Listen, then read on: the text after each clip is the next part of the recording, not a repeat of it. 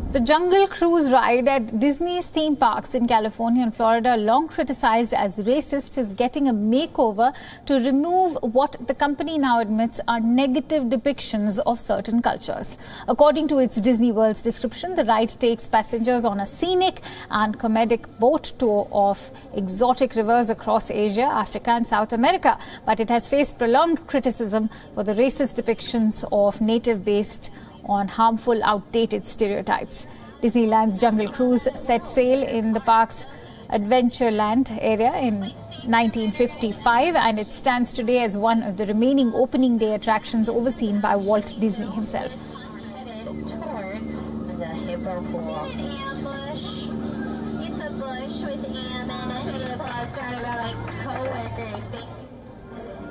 However, Jungle Cruise has not aged as gracefully as some other attractions. Partly inspired by the 1951 film The African Queen, Jungle Cruise has long been a target of criticism for its inclusion of caricatures of indigenous people, which depicts them as wild, primitive and even threatening.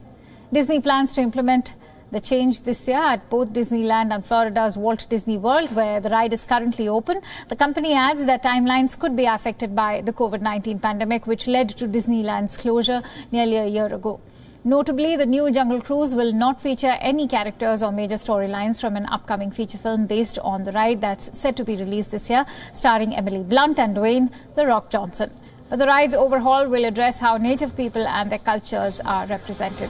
The move follows updates to other older attractions such as Splash Mountain and Pirates of the Caribbean, all done to remove elements of perpetual racism.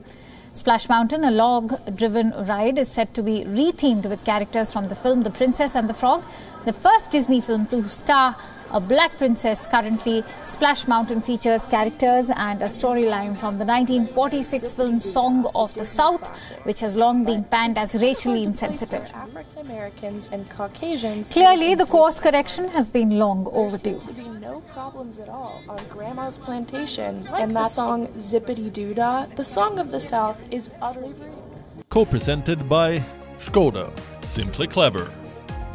WION is now available in your country. Download the app now. Get all the news on the move.